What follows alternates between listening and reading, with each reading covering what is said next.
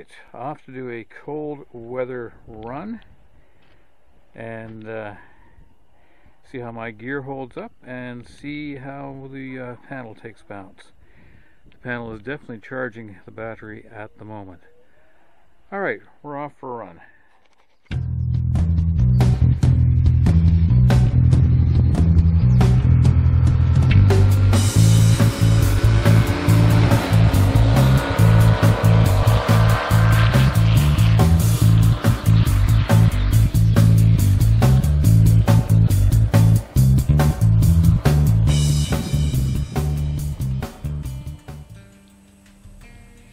Alright, don't mind the mess in the garage.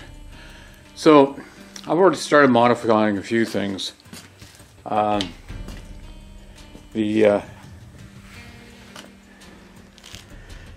Mini-Mate comes with cushioning to basically make it a full-size bed. I've already taken away the cushioning here because it wasn't as comfortable as I wish, and I'm going to do something different. But it can be configured in a full 58-inch wide bed.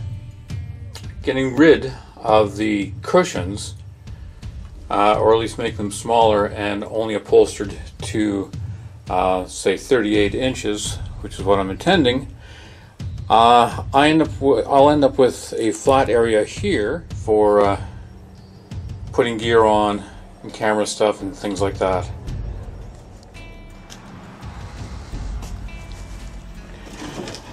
Okay, this board is also supposed to be used for a seat. If you look at the various videos online from the manufacturer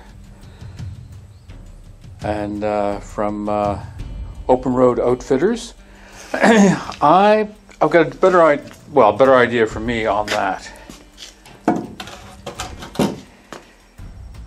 Okay, so there's the bed configuration as 37 inches wide. I'm going to have 38. Let you get underneath stuff and let you get into the trailer and have a room to do stuff.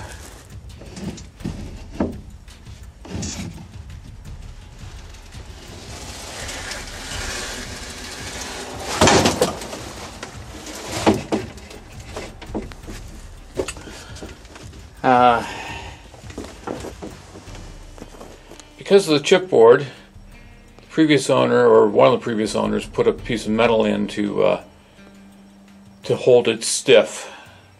I'm going to find a little bit different way of doing that, and I think while I'm at it, I am going to replace the boards that hold it up. As you can see, the tub is fairly clean. There's nothing going on in there, and I'm going to change that a bit. But I've got an idea of making a fold-out table and being able to sit in this quite nicely. So that is what I'm hoping and planning on doing. Now, we're not going to get all that done. We're not going to get everything done this year. But in this next week, before I take this out camping again, I do want to replace the bed parts. Okay, there is the bed platform down in its packed for the road configuration, so there's enough room for the tent to fold in on top of it. The supports, which would normally be used for that extra piece of wood for the extended bed, well, I don't need them to go that far for the new bed. And actually, that will give me better configuration, and also will give me more room down in here that's clear for the stuff I want to do. And right now, I'm looking at battery for the solar and other odds and ends that I may make a compartment for them to be accessible all the time.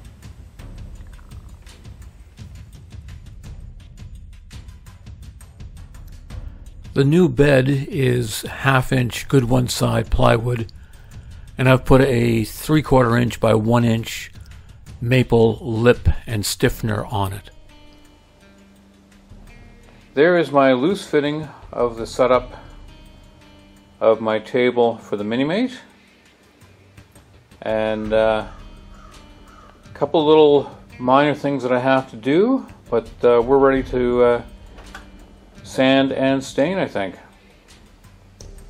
So that's what's on the agenda this morning. Note that the table is not centered. It's at a convenient place for me to sit and type.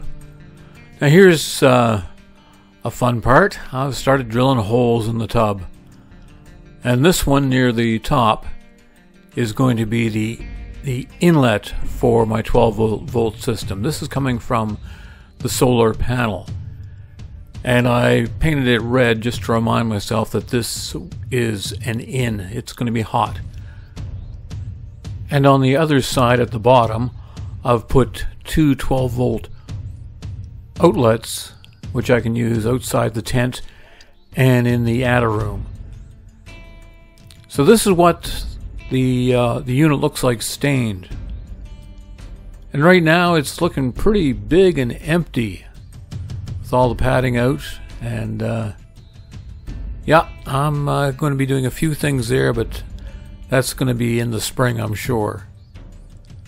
But I got all that stained, and now it's on to the side units. And here's the one that's got my old bike battery in it, another two outlets, and it's got the charge controller as well. So I've got a couple of USB ports on that. And looking down inside, I mirror imaged that on the left hand side, but left it open to put cables and stuff. Things that I need to take, but I want readily available and don't want them flying over the place. As I said, the table's slightly offset, so I can sit there and type or eat comfortably. Folds down nicely for the packing.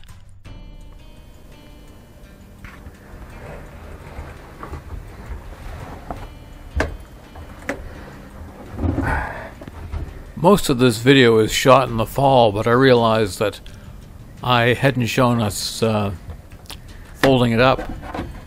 So here I am in -9 degrees, going out just to show how well it folds and how well those rare earth magnets work. I've got two on the bottom and one at the top, and they're pretty effective. They will keep it in place even when riding and driving. Easy to fold up, and there's the rare earth magnets themselves. Washers on the other side to catch, and the whole thing, of course, comes down pretty quick and easy. And you may have seen me eating at that, or my year-end review, sitting there with the computer.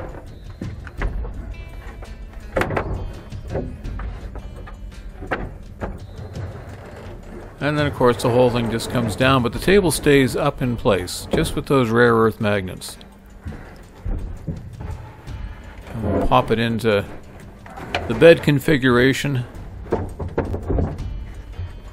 And I would put my air mattress on top of this, blow that up pretty darn quick.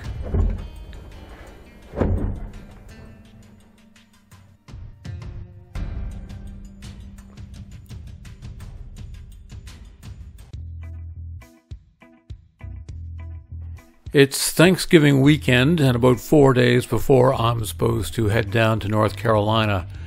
So it's time to do a good test pack and just see what the trailer feels like being pulled when it's actually full. I picked up a lot of containers that I think are going to make my pack a little bit easier and keep things together. So it's like one container's got air mattress, pump, and that sort of thing. This one's my odds and sods, which is everything from extra lanterns and Kleenex and my smaller sleeping bags. And then, oh, there's the really small fold-up table. And I've got a couple of containers, different shape than the ones that I just put in, that mostly have got electronics in them. Now on this trip down, one of them also had the little buddy heater and a propane tank in it, but I'm moving all of that to outside storage on the tongue of the trailer this spring. Yeah, both of these containers right there are probably going to be nothing but electronics, camera equipment, and lights and that sort of thing by the time I'm finished. I've got one I kind of call the kitchen. It's got my pots and my pans and a lot of cooking gear. It's a bit heavy, so that's why it's on the bottom and towards the back to help offset the tongue weight, I think. And just conveniently, these fit in just very, very nicely. And I've got one more of the larger rectangular boxes, and this one's got the awning, the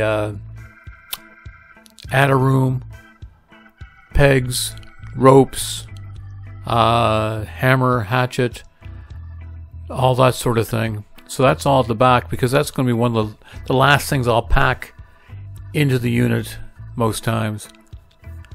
And of course, what I love with the Mini-Mate is now I'm able to take my 2-burner stove. I got juggled exactly where that's going to go, but it's not going to be a huge issue. Now on top of this, usually I'll have the awning poles, and there's my large, really warm sleeping bag, which made all the difference in the world going down to North Carolina. Now I need to find a way of making it a little bit more compact, just a little. And this cushion is probably not what I'm going to be taking with me, but I'll have something similar.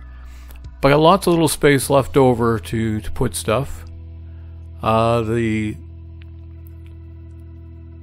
platform in its down position has got a little bounce because of the cushion. We fixed that when we did the proper pack for North Carolina. But the back of this whole thing, even when I put the tent down, I've got enough space to put my camera bags and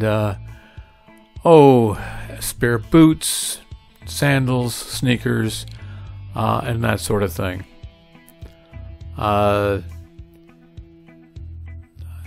couple of mats. One of them I was using on the sleeping platform. I'm not sure if I'll be carrying that permanently with me, but on this trip, yeah, we're still sorting things out. And the little one, of course, is for right outside the door, so you can wipe your feet before you go too far.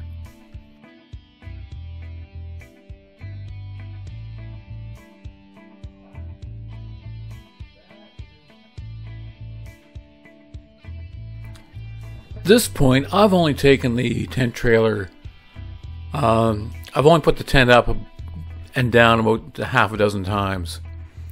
It only takes a couple of minutes, but you sort of got to get into the groove of it.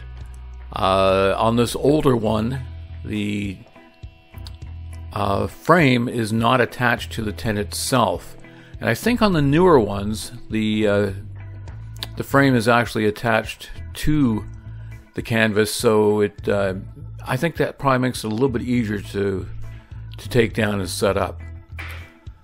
Without the foam mattresses in the tent, there's actually a lot of room when it's folded up. So I've got a lot of space to put some soft gear, which I certainly did on this trip down to North Carolina. And it was a great place to throw some extra things that I had. Pretty easy to close it up.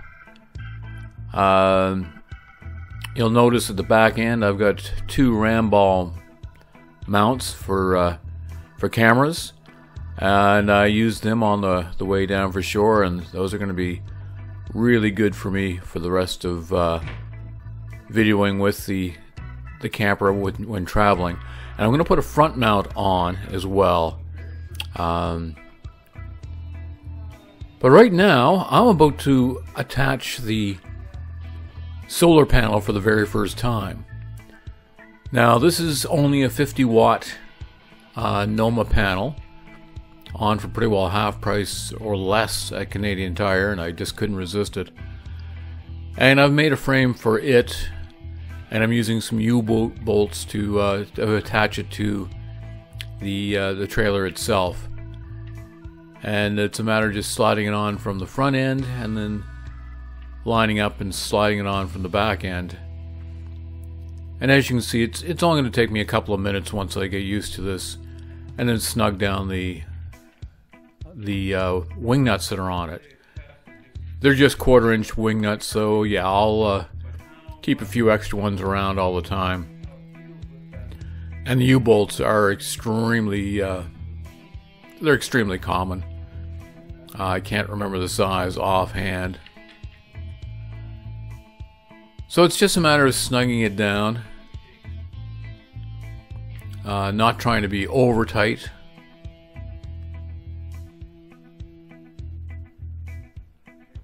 And what I did with the U-bolts was I took some soft 1/4 inch tubing and slid it around the U-bolts so they're actually soft, biting into the light steel frame of the trailer. Well, certainly it's solid on there, that's for sure.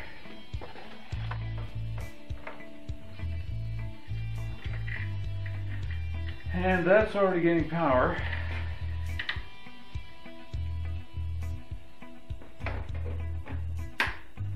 There we go.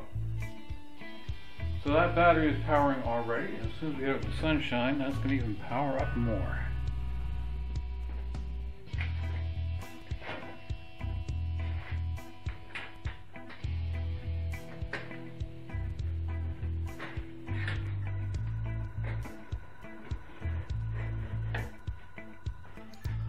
I'm set to take a run up to Gross Mourne to look at the fall colors and get a feel for the trailer as fully loaded as it is.